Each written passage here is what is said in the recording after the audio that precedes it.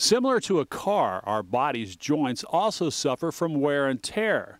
But there's one sore spot that can catch some people off guard. We find out more in today's Health Matters. Our hips, knees, and shoulders are common places, but there's another place where joint pain can strike. The spine itself can have a lot of arthritis. Osteoarthritis, as it's called, is the most common form of arthritis. Most times when we think of a spine disorder, we're thinking of degenerative disc disease, but there is a strong component of degenerative joint disease in the spine itself. This degenerative joint disease happens when the spaces between the vertebrae narrow.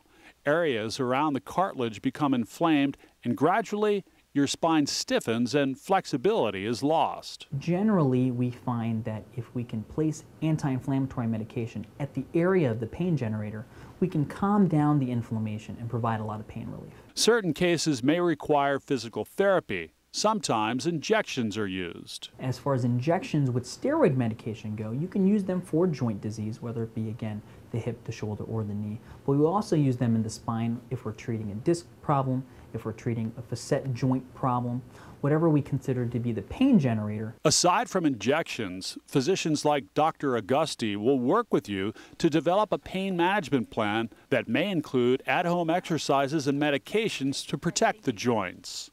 Reporting for Lee Memorial Health System, I'm John Bafar.